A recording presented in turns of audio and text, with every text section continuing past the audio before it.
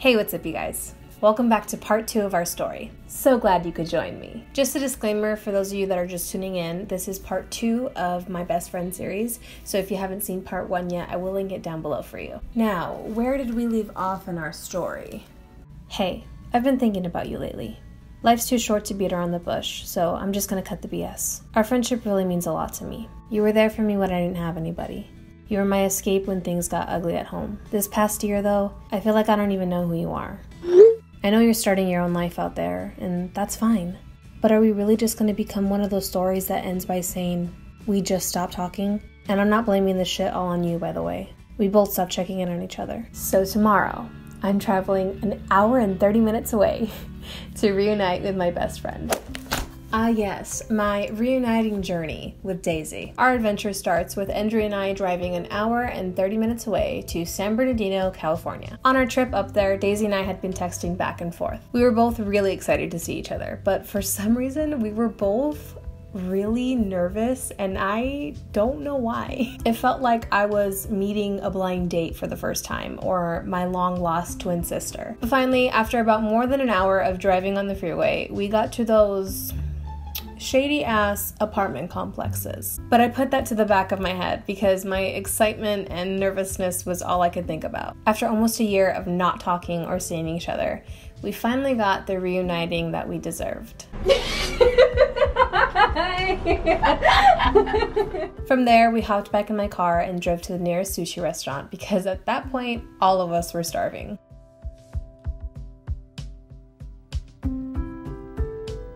And for the next few hours, we just caught up. We filled each other in on all the things we had missed, what's new and what's different in our lives. And even though there was a period of time when our friendship fell off and a lot of things changed, our friendship didn't. I was nervous that it might actually be awkward at first, and to be honest, it kind of was, because here I am reuniting with an old friend, and there's a lot to catch up on. But I also have a camera in my hands, which kind of increases the pressure on us a little bit. So we did a lot of talking off camera, and it felt kind of just like the old times. After we wrapped up lunch, we went back to her place, and I asked her to give me an apartment tour of the house that I could have lived in. The front door and the garage door. See the peephole? This is the front door. This is the power generator thingy. Whatever. There are stairs.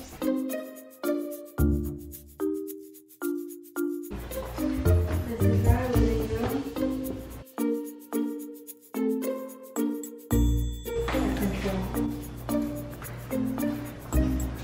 Our kitchen area.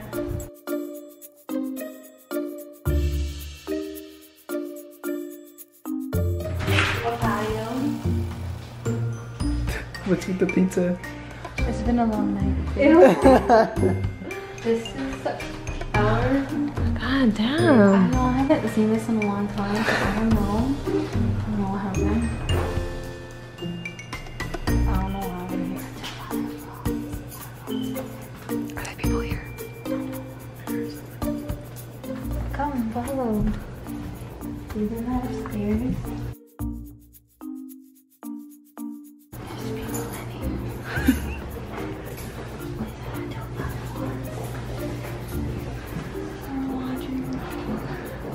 ASMR.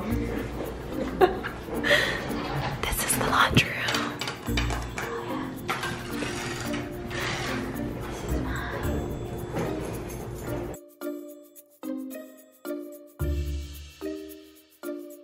And this is the room in which I sleep.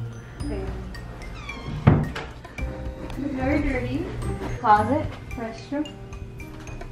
Well, all the version movies now, so nothing's really in here. Seeing the apartment for the first time was a little bit weird to me because it was strange how much I felt like I didn't belong there. I'm the type of person that believes everything happens for a reason, and I can't help but feel that it was a blessing in disguise that my application got denied, because I don't think I would have been happy there. Of course, it was our teenage dream to move in together, but after hearing her talk about her experience there, it was hard for me to add myself into the equation and find an outcome where I was happy. She didn't have a bad experience living there or anything, but off camera she said that there was an argument she got into with one of her roommates. She talked about how it was hard to find time to balance going to school and cooking meals. She also has a job that gives her insane graveyard shift hours and a boyfriend who she spends most of her time with. So putting all that into perspective, even if we did live together, I don't think we would have been around each other a lot. And it made me realize that transitioning from an easygoing high school friendship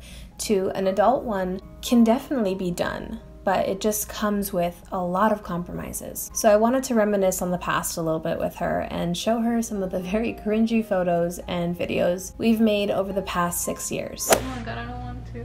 What do you even want to see? The less cringy first, and then... Okay, no, just show cringy. Show cringy? Yeah. Okay, then I gotta go. I know we look good later on. Yeah, there's a... Okay, this file is all the bad. All the bad. God, look at the quality. I would like to start off with this. Ew! Why we dress like boys? That was our theme. Oh my god, look at my teeth. Yeah, no, yes, I would like to zoom in on that on the That's next weird. photo. I had a bad tan back in my Do you days. still have a tan like that? Look at now, I wear sandals like a lady. Oh.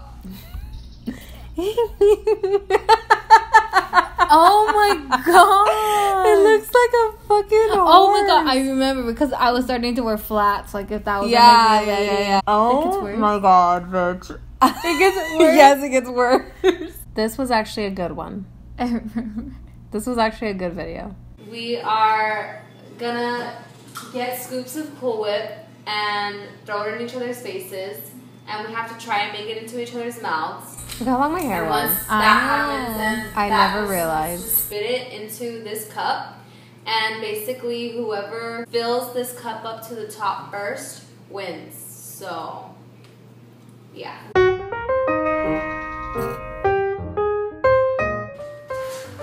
you ready for this? No. Okay, rock, paper, scissors, who goes first? Do it for today. Open your mouth. Okay, go.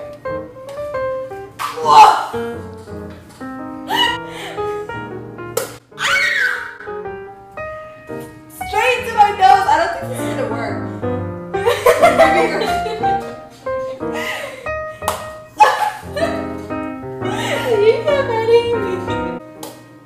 Dude, I don't think I got one in your mouth. It's in my eye. Oh yeah! You had the same reaction. Ew! Can you not in my mouth? Well, that's something you never change. Oh, fuck, that was a good one. Well, make it in my mouth.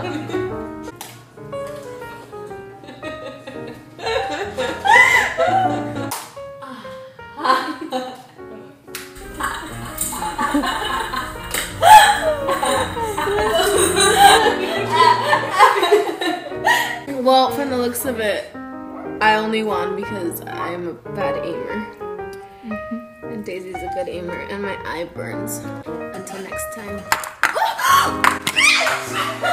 That's fucking disgusting. Oh, because we spit. Yeah! Fucking nasty. You look crazy. Whew. Some of our best work. That's nasty. What was wrong with my bangs? I don't know. was like a rock star. They've been like that. Yeah. They've been like that for a while. Bitch, don't even get me started.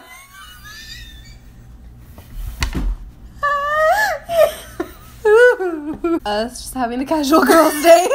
I love that picture. I love that. What? Yeah. It's regular mud and everything. Dude, ew, literally mud from the ground, bitch. Wait. Just got fucked up, still looking cute.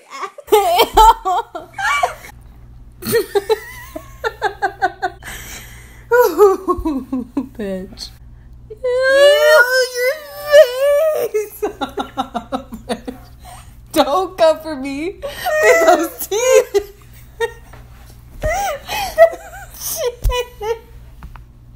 We don't speak of that.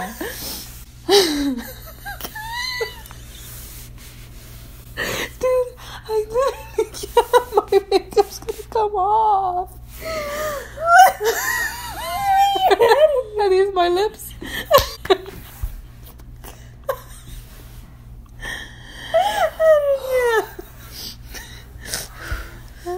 Ew. Bitch's hood. Yes. So confident. Hurry, Daisy. We don't have much time. Oh god, I don't look good. True. You're not even in this video. I am now. They ever get better? Yes. Okay, let's go to the when they get better. Oh, look, see my bangs are on top. Mm-hmm. They get better. When you were leaving. Aww. Oh, that's when we got the hotel, huh? Mm-hmm. Oh, I remember that. It was like on the weekend, huh? Mm-hmm. They used to say what? What is that? That's just me. Oh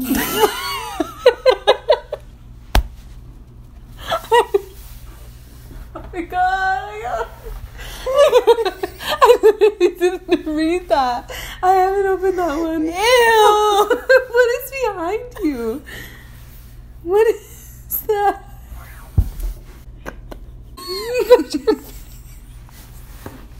Okay. That's enough. Yeah, that's enough. I've seen it now. That was a great way to end this.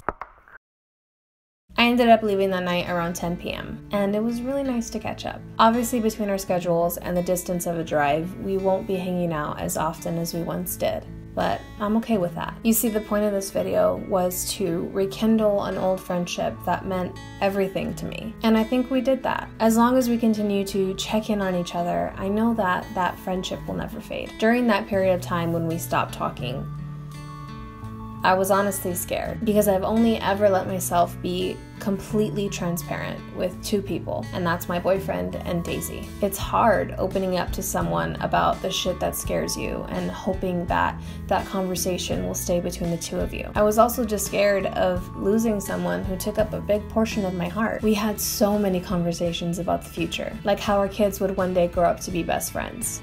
Our babies are gonna be best friends? And how we would be the maid of honor at each other's weddings. I guess it just hurt me because I don't have a big family. My immediate family lives almost an hour away from me, and I have no connection or contact with any of my other family members. So all I really have at my fingertips is Endry and his family. And I didn't want to lose Daisy, because that's family too. I don't care how long we have to wait until we see each other next. That's my family. Whether you like it or not, bitch. Okay, so text me back because I'm getting insecure. That's all I have for you guys today. Thank you so much for watching. This series really meant a lot to me, and I worked really hard on it, and it's something that I'm super proud of. So if you liked it, please make sure to give it a big thumbs up and subscribe down below for new videos every single Wednesday. If you have an old friend that you've been missing and haven't talked to in a while, send them a text right now. If you're waiting for a sign, this is it. Go fix an old friendship that meant a lot to you and tell your friends that you appreciate them. As always, I love you guys very much, and I will see you on the next one. Bye!